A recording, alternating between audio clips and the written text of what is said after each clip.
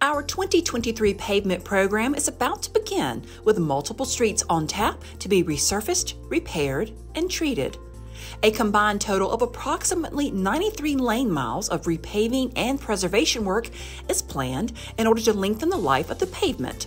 This year's priorities include road repairs and repaving and pavement preservation.